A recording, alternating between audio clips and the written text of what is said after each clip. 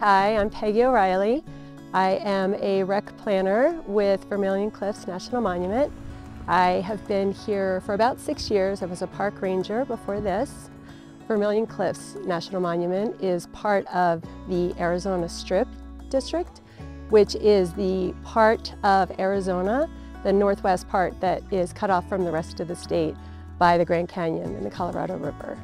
And Vermillion Cliffs is the very eastern part of the Arizona Strip District. We are surrounded by the Kaibab National Forest. We have the Grand Staircase, Escalante National Monument. We have Glen Canyon and Lake Powell. We have the Grand Canyon just south of here. Vermillion Cliffs is 280,000 acres. Mostly made up of the Paria Plateau is the largest part of Vermillion Cliffs. We have no paved roads. We have one main road, House Rock Valley Road, 1065, which runs north and south for about 30 miles. And sometimes you can get down it in two-wheel drive, and other times you're not going to make it even with four-wheel drive. It's all based on recent weather. As far as the road conditions, that's minimally maintained. And then besides House Rock Valley Road, we have other roads that will head up onto the Paria Plateau. And those are very deep, sandy roads, so you definitely want to have four-wheel drive if you are heading up there.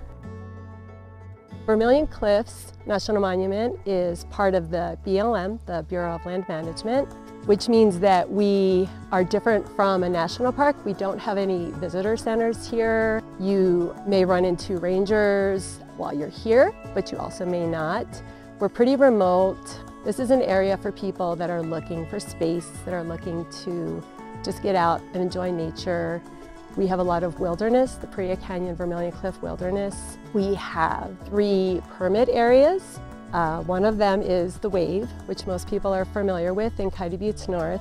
We also have Coyote Buttes South, and we have the Paria Canyon Overnight. And all 3 of those are hikes into wilderness. We are part of the Colorado Plateau, so this would be considered high desert. The elevation is from around 3,000 and going up to around 7,000 up on the plateau. To get to Vermillion Cliffs, we are going to be an hour east of Kanab, Utah, and an hour west of Page, Arizona. Most people that visit are either going to stay at one of those places or they could be camping here. We don't have any campgrounds on Vermillion Cliffs. We have State Line Campground, which is right on House Rock Valley Road and is right on the border of Arizona and Utah.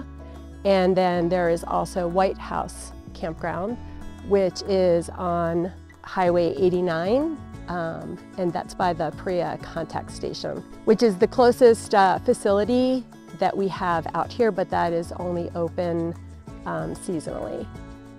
Dispersed camping is permitted on BLM in previously disturbed areas, but there aren't tons of spots for dispersed camping at Vermillion Cliffs because we don't have many roads, and many of the roads that we do have are such deep sand that they're hard to get to. So when you look at Vermillion Cliffs on a map, it looks like a bigger area and you could see a lot of roads and you would think that you have a lot of choices, but there's just not always going to be as many as you would think there might be.